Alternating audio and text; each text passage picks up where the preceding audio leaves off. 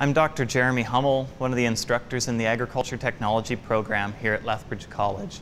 Right now we're in the agriculture lab where a lot of our lab work gets done.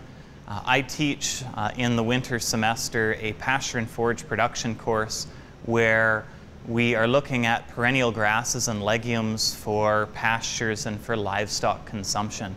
One of the first things we do in the lab is we try to grow a lot of the grasses and legumes that we're talking about in the course. So we take the seeds of those grasses and legumes, we take a number of different types of soil, so some potting medium and then some various soils from southern Alberta, and we put those things together to see how the various forage crops or perennial crops grow in different conditions.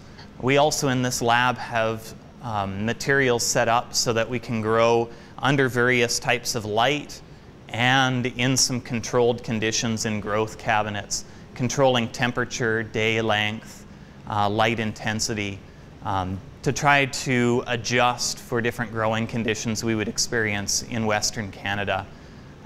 A lot of our crop production courses follow a similar sort of format where we're growing the crops in the lab, then going out to the field and trying to see how what we've done in the lab relates to the real world outside of the college environment. If you're interested in agriculture technology, in farming, come check us out here at Lethbridge College.